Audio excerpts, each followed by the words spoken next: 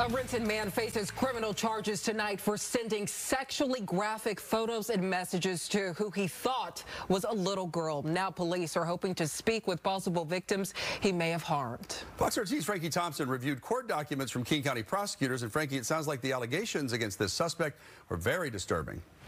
Most of the details revealed in the court documents are just too vulgar and inappropriate for Fox 13 to repeat. Today's charges filed against Michael Naus are now the result of an extensive investigation, and it all started from the works of a citizen-run group that poses as young girls to help identify sexual predators. This is Michael Naus, a 61-year-old man. Renton police say he allegedly communicated with whom he thought was a young girl, but on the other side of the online chat was a citizen-run group called Predator Poachers, ready to expose him. These predators, they know how to manipulate these young kids. They know how to go after them, to earn their trust, and to prey on them.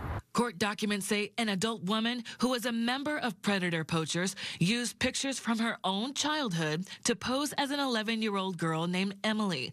Police say the group provided detectives with 5 months' worth of social media messages from this year exchanged between Emily and Naus. Sexually explicit, very manipulative conversation. Spokesperson Megan Black says the investigation unfolded through search warrants and confiscation of Naus's electronics, where they uncovered some very disturbing information, and they were able to refer charges to the King County prosecutor's office, and he was arraigned on that. Prosecutors charged Naus with communication with a minor for immoral purposes. The documents say Naus repeatedly asked this individual, who he believed to be a child, for sexually explicit photos of her body. He sent her multiple photos of his genitalia and videos of himself masturbating. In the conversations that this man was having with this alleged 11-year-old girl, he talks about other potential victims, that there were other girls that he had done this to.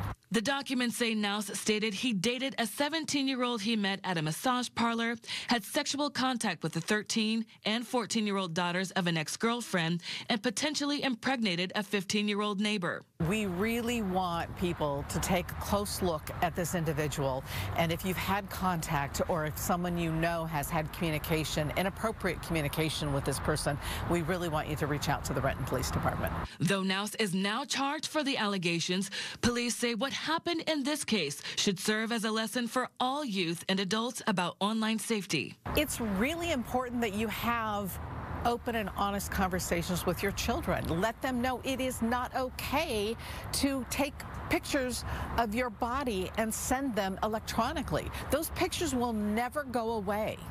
So you just have to have those conversations and teach these children how to use social media properly.